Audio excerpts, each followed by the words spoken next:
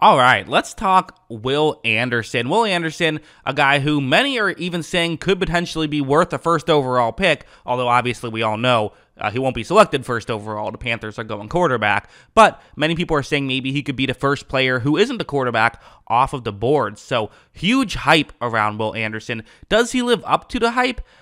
I don't know. I actually don't think he does, although I'm not going to say that he's a bad player. I still think he's still very good and worth a top 10 pick, but maybe he's gotten a bit overhyped in certain areas. Why do I say this? Well, let's get into it. Let's talk about what my nitpicks I have, because they are nitpicks. My nitpicks I have, along with what he does very well. So first, let's look at his PFF grades, which again, I feel like I have to always preface this every time I talk about this stuff. I know PFF grades are not everyone's favorite thing, but they do a great job at players who have high PFF grades at the edge position tend to hit at the NFL level. There's a huge correlation. It works really well. Players with bad PFF grades at the edge position in college tend to be bad NFL players. That's just how it works. So, for him, what were his grades? Well, actually a bit weird. I mean, you look at the left side of the screen, in 2020, an 83.6, which is not ideal. I mean, for a guy who we're talking about as a potential elite player,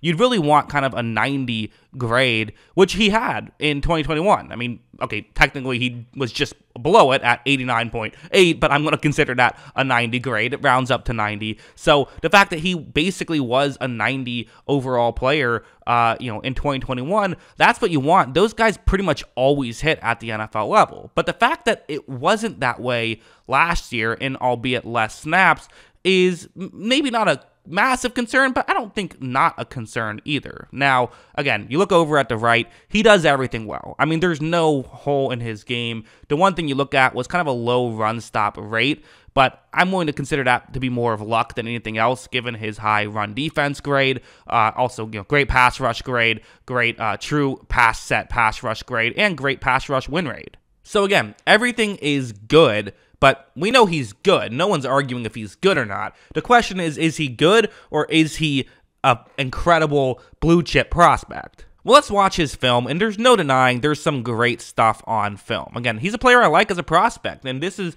going to be a good example of what he does well, where he's going to be going, it's going to be a running play to the offense's right, but he's unblocked on this play, which is what you do a lot of times, is you leave an edge rusher who's on the other side of the field unblocked, because you can't block everyone, right? You have to, at a certain point, leave someone unblocked. So let's leave the guy who is furthest away from this play unblocked. Technically, on this play, the offense could block everyone at the line if they wanted to, but they want to, they want to move someone up to the next level. So, so what they're doing here is they wanted to potentially have a guy for safety. Anyway, watch what's going to happen with Anderson here. I mean, watch him just read this play immediately and completely blow it up. I mean, that is just not what they wanted to have happen there. Anderson, listen, could that have been a quarterback keeper and then he could have gotten in trouble? Perhaps a little bit, but I think he guesses right enough that I'm willing to say he's not just guessing. I think he actually does read these plays well and is just a smart enough player to notice when this is happening. That's what I think. I don't know. Maybe he does a little bit of guessing too,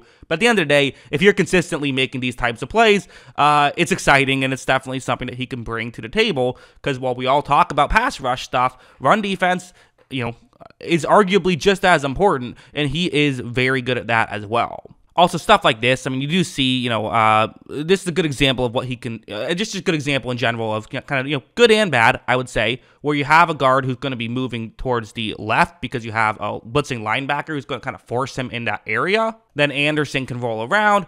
He can go in between the left guard and the center. Hopefully there's a straight shot for him to get to the quarterback. That's the way this play is designed to work on paper. However, when this play begins, you're going to see right here, there is, it worked relatively well, but the guard, I think, is doing a pretty good job, about as good of a job as you can expect him to do of getting back. And I would say he does a pretty good job of pushing Anderson out of the way, but Anderson still created a pressure there. So even though I would say that was, maybe not a dominant win, and again, this is where maybe I'm just giving him too hard of a time and having too hard of expectations for him, because, I don't see Aiden Hutchinson, I don't see Kayvon Thibodeau when I watch his tape, but, if it was last year, I probably still would put him at my edge rusher number 3 in that scenario. And one thing I like about him that I honestly, to be honest, I was underwhelmed by a lot of the edge rushers in this draft class, but one of the things I like about him is, to me, he feels like the best technician in this class. He feels like the guy who can use his hands the best. There's a lot of good athletes, but he feels like the complete package in terms of actually knows how to use his hands to win. Like, watch what happens here, where, okay, so starts the contact, a little bit of an advantage with the tackle he's going up against, not realizing that Anderson was going to be going up one-on-one against him. That's just, an unfortunate scenario, but still, an unfortunate scenario for the tackle. It's an advantage for Anderson, but still, watch what Anderson's going to do with his hands here, and watch how he currently has his right arm on the tackle's kind of left, pec area. That's where he has it, and he's going to just pull the jersey, and watch what he does. Watch him pull him, get him completely out of position, and unfortunately, the ball was thrown before he could get a pressure, but he would have gotten the pressure there. That's a win, certainly, by him, and those are the things I look for. Again, a lot of luck comes into if you actually get a sack or not, but he won, again, relatively, I would say, very consistently. One, again, nitpick, like I said, I have some nitpicks on his tape. That's really all I can say negative about him. This is one of them. I saw him take some plays off. I did, which, listen, defensive lineman, it's a physically demanding task. I don't,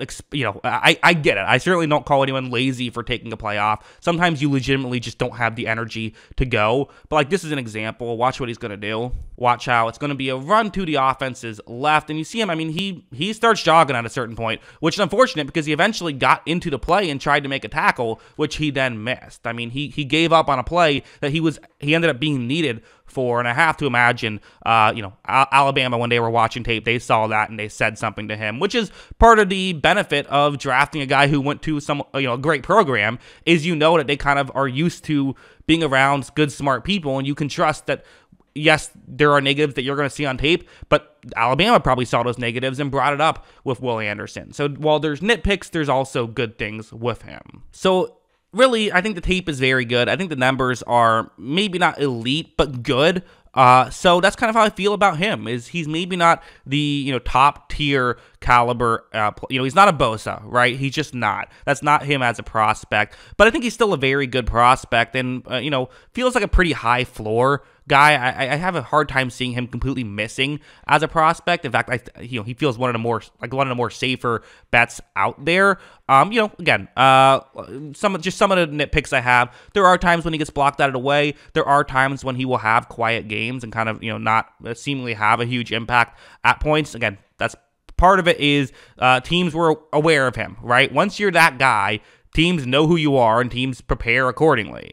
He can play a little small at times, which is weird because he's listed at 6'4", 240. He's not a small guy, but I guess that's a little bit smaller for an edge rusher. Usually they're around 250, so not massively, but a little bit. Maybe that's a negative, you could argue. But again, he's so explosive. He can play on the inside or as an edge, so he has some versatility. Only 21 years old and still has some really good numbers behind him. And again, if 2 years ago was really who he is, then he's, to me, I'm saying yes, absolutely, because I thought his tape was better 2 years ago than last year as well, which is another just odd thing about him. He's a bit of an odd prospect, but I think a very good one, and one that I would not have a massive issue with drafting very high in the draft, but he is not my favorite non-quarterback in this draft class. He just isn't. I like him a lot. Again, he's a guy who I think definitely you could spend a top 10 pick on and have no issue with it. If the Cardinals drafted him third overall, I'd be like, okay, sure. I wouldn't be mad at it